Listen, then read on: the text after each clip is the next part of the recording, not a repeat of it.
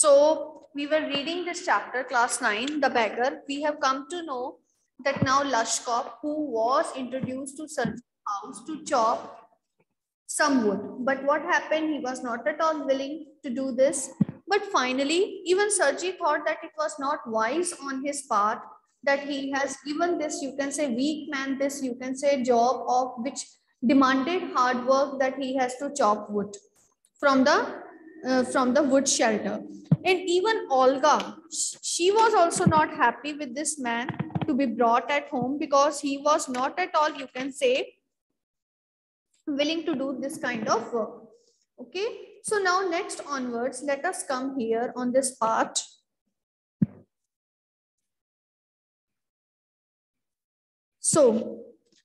So we have in this, you can say, in this part of the chapter, or in this page, what we have read that when Sarji, he thought that it was not, you can say, right on his part to give this man a duty to chop wood, because it demanded hard work. But still Sarji was giving half a ruble or some money to this, you can say, waif, who is always coming to his house at the start of every month to chop some wood for him, right? And sometimes he was also given a, you can say, an old pair of trousers. From here we have to start.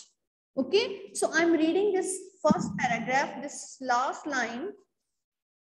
Yes, every time he received from 20 to 40 kopecks, and once even a pair of old trousers were sent out to him. So finally what happened, that even 20 to 40 kopecks every time he is getting, and he has also, you can say, he has also given those old pair of trousers. Vatsal, after how many days you have entered the class? What happened? Everything is fine? You're not so regular. Kindly be regular. Now, when Sergi moved into another house, he hired him to help in the packing and hauling. Hauling means transferring. What is the meaning of hauling? Hauling means transferring. Hauling means transferring. So now what happened, that now Sarji is going to shift to a new house. So he needs some extra men in order to transfer the things. So what he has done, he also hired Sarji so that he could help in packing of the furniture and could also help in transferring the furniture to the wagons, and ultimately it is to be transferred to the new house. This time the waif was sober, gloomy and silent. There was a change in behavior of this man. He was, waif means this beggar. Okay, this, you can say, poor man. Okay, he sober. Sober means not showing much, you can say, happiness on his face. Gloomy also, very sad, and silent. He was not at all talking to anybody. Something was going on in his mind, but what? He hardly touched the furniture and walked behind the wagons, hanging his head, not even making a pretense. Pretense means showy behavior. What is the meaning of pretense? Pretense means showy behavior. Okay, so he was just following the wagons. He was just moving behind the wagons without, you can say, showing any kind of, you can say, interest in this activity. And he was just moving behind the wagons, his head hanging down. And he was also not trying to pretend that he is doing work. It means that he is not bothered whether he would be given money or not. So, and he was also not showing this kind of, you can say, showing this kind of attitude that he is busy. He only shivered in the cold and became embarrassed when the carters jeered at him. Jeered means to make fun of him, to mock at. Jeered means mock at or to make fun of. To make fun of. So at that moment, what happened? Even the other persons who are involved in this process, okay, he was shivering with cold. Means he has turned out to be too weak. but he has also become embarrassed. He was having that feeling of embarrassment as the other carters. Carters means the person who were hired in order to transfer furniture. So they were making fun of him. They were mocking at him for his idleness. What they were making fun of his idleness, that he is so free, that he is also not ready to do any kind of work. His feebleness. What is feeble means weakness. And his tattered fancy coat. And his tattered means the coat he was wearing, it was in very, you can say, poor condition, worn out in pieces it was, but it was a fancy overcoat. Means it was not his own. Somebody else has given it to him as an old piece of wearing. After the moving was over, Sergi sent for him. So when this, you can say, moving means when this process of movement of furniture to his new house was over, Sergi called him.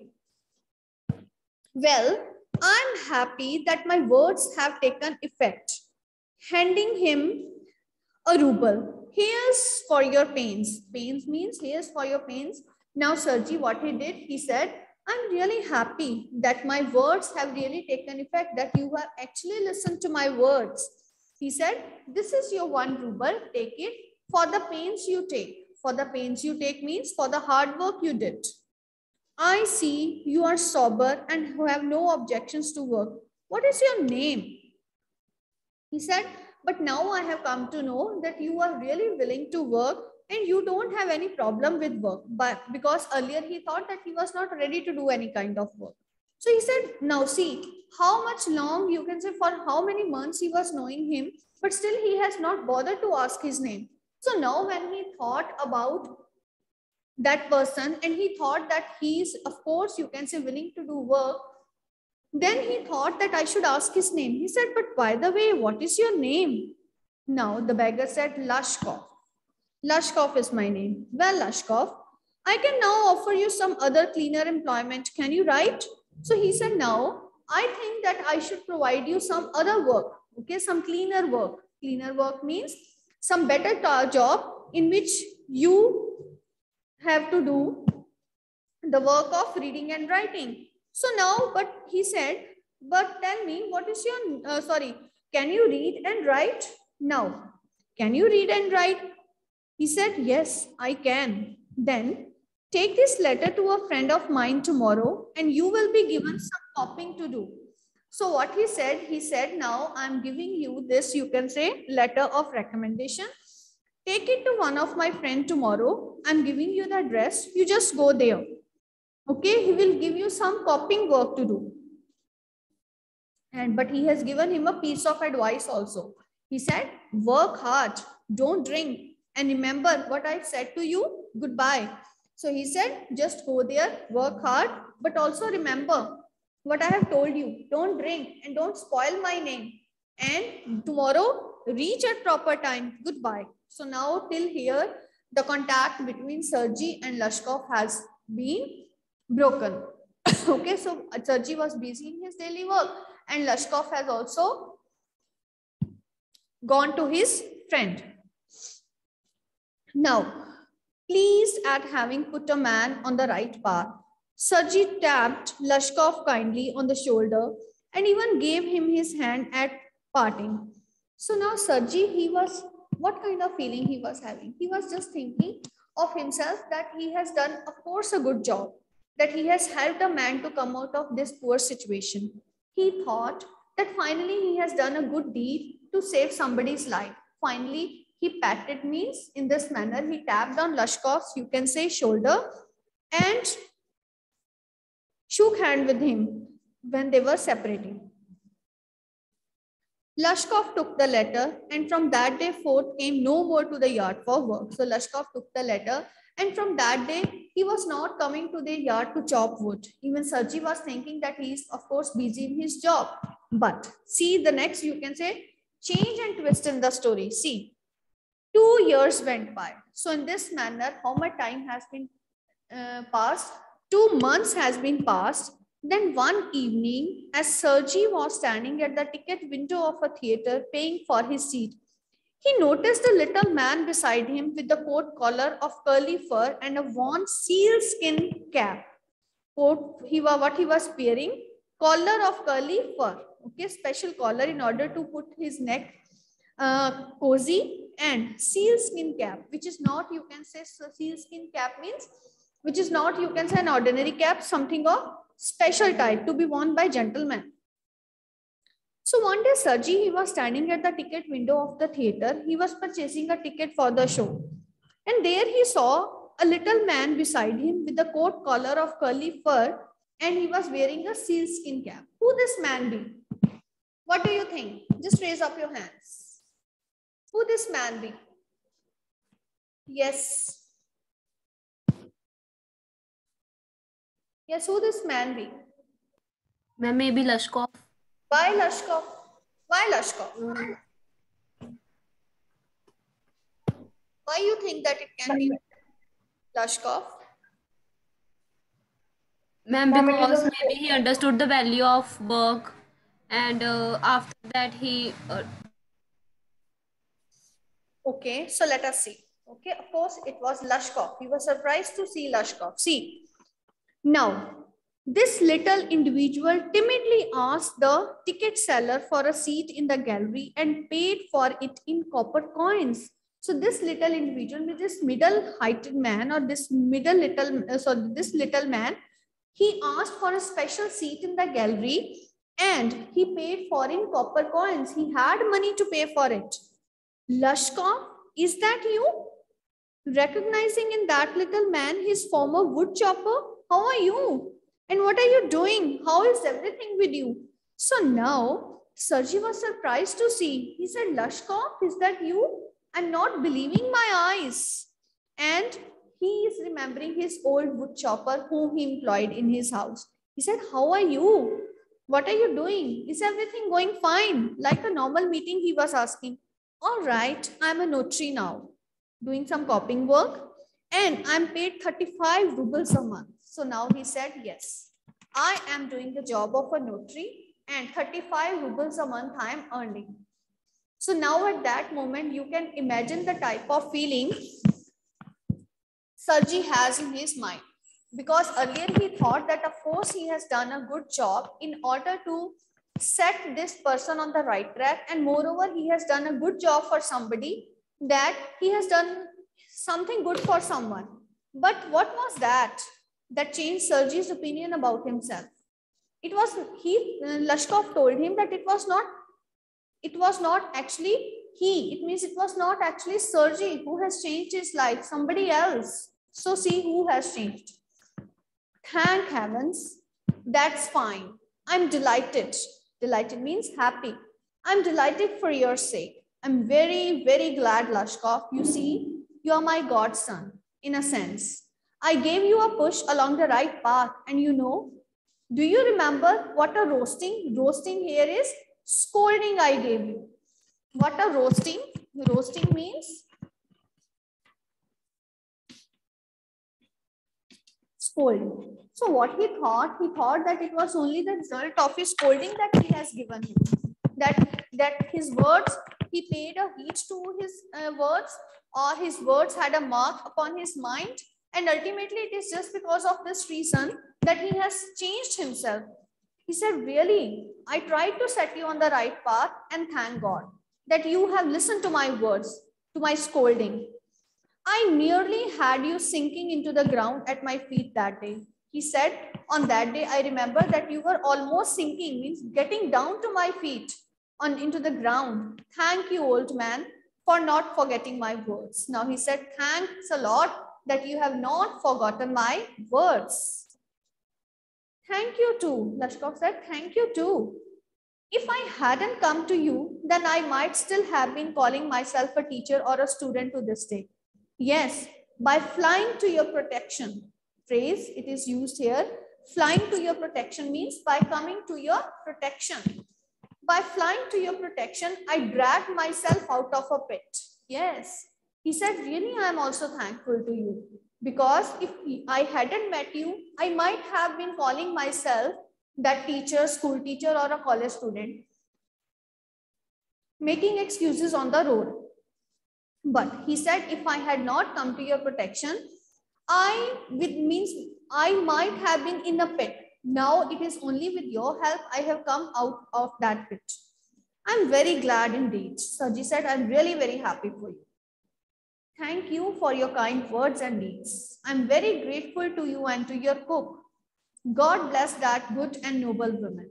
You spoke finally then, and I shall be indebted to you. Indebted means I'm really thankful to you. To my dying day. To my dying day means during my those difficult days when I was on the verge of dying without food and all. But strictly speaking, it was your cook Olga who saved me. He said, really, I'm of course very thankful to you for the you can say generosity you have shown me. Of course, it was your great words that have left a deep impression upon my mind. You really helped me during my difficult days. You have provided me some, you can say, some money so that I can come out of my, you can say, poor condition, miserable condition. But he said, if I talk about reality, it was not you who has changed my life, but it was your cook, Olga, who is, of course, a noble woman, who really saved me.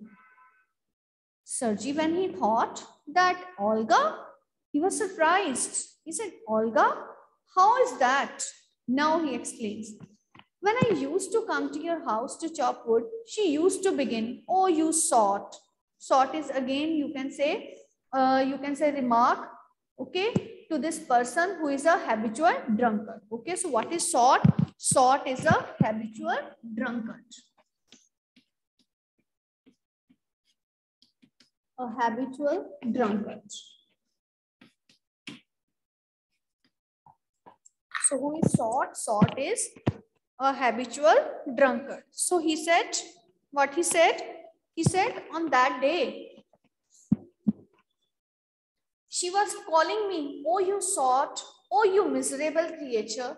There's nothing for you but you. She was passing these kind of remarks, also looking at his poor condition, that there in this entire world, there is no place for you. You are definitely going to be ruined, to be spoiled. You are good for nothing. And then she would sit down opposite me, grow sad, look into my face and weep. And then what she would do, he said that on that day, she sat in front of me, looking in my eyes, turning sad, and upon looking at my condition and started weeping. Oh, you unlucky man, there is no pleasure for you in this world, and there will be none in the world to come. Means you will not enjoy any happiness even in this world. And of course, you won't get any kind of happiness in the future time to come because you are not putting any hard work. And out of it, nothing will come to you. You are really a drunkard. You are a drunkard. You will burn in hell. Oh, you unhappy one. And so she would carry on, in that strain. And in this manner, she keep on passing these kind of, you can say, insulting remarks, showing him the reality of his condition, that he is really, of course, good for nothing and he would definitely suffer. I can't tell you how much misery she suffered, how many tears she shed for my sake. He said, but really, I can't tell you that how much sad she felt for me, okay? And how much, you can say, she shed tears for me. This really changed him. He thought that if that woman would feel so bad for me, how should I feel? So for that reason, he thought that yes, of course, there must be change in myself. So I used to, and she used to chop wood for me. Yes. On that day, who chopped wood for him? It was Olga. When she came to tell that the wood has been chopped to Sergi. It was not this wood cutter. It was not Sergi who has cut the wood, but of course it was Olga, so that he could get even a small amount of money to improve his condition. Do you know, sir, that I did not chop one single stick of wood for you? Yes, he has told now the reality. On that day, he said, even I haven't chopped even a single piece of wood for you. And she did it all. So, why this saved me? Why I changed, why I stopped drinking at the sight of her, I cannot explain. No, he said, it was only she who has changed me. And why her words changed me? He said, I don't know. But her words have deep impact upon me. And whenever I think of her, I could not help myself to drink. Means I stopped drinking when her sight come to me. I only know that owing to her words and noble deeds, a change took place in my heart. So finally, he said, it was only just because of her good deeds, the good things that she has done with me, there was a change in my heart. She set me right, and I shall never forget it. So finally, what he said that it was only she, that your cook Olga, who has set me on the right track. And he said, I will never forget this, for she is responsible for changing my entire life. However, it is time to go now, sir. There goes the bell. Lashkov bowed and departed to the gallery. So finally, bell rang, and he said, sir, it's time to go. And finally, they departed. So finally, what you have come to know is that it was not, you can say, Sergi who has changed Olga's life. Who was she who is responsible for changing his life? It was his cook Olga, who has shed a lot of tears for him. And she was feeling so bad for her that on that day, what happened? That he remembered that day when she was just sitting opposite to him. She was shedding lot of tears for her. And ultimately, what happened? She was just feeling bad for that man. She has passed every kind of, you can say, insulting remark. She was scolding him actually, telling him that he's good for nothing. Nothing good can ever happen to him. And those words really had impact upon him. Okay. So what happened? That he was a changed man. So finally, this story, what it depicts is that it is depicting the change of a man from a beggar to a respectable man. You can just imagine that in these 4 pages, how the life of a man changed. Okay, story is just of 4 to 5 pages, and see the drastic change. In the starting, he was a beggar, making excuses. And now by the time he has come to the end, he is as reputed, or he is earning as he is doing as respectable job as that of Sergi. And they are now, see the contrast in the situation of Sergi and Lashkov in the start, that one was the beggar and the another was like a reputed man. And see the contrast and similarity that has brought by situation in the end, that they both were standing at the same ticket window to watch the show, right? So of course, you can say that it is, of course, the deeds of a man that really make him a reputed and respectable one. It is by one's good hard work one can change one situation, but the thing is that one should have willingness to work. And human beings, they always try to take the credit, like Sergi was trying to take the credit of changing Lashkov's life. But it is not actually your good deeds that is changing somebody's life. Sometimes bit of scolding, sometimes to make the person realize the actuality of the situation, that yes, he is actually doing wrong with himself, can also make the person aware of the wrong acts that he is doing to himself. And this is what has happened in this story, that Olga was finally responsible to bring a change in his life. So that's all about this story. And tomorrow we will discuss the question answers. Is it fine? And now any doubt to any student, you can ask me. Yes, any doubt to any student, ask me.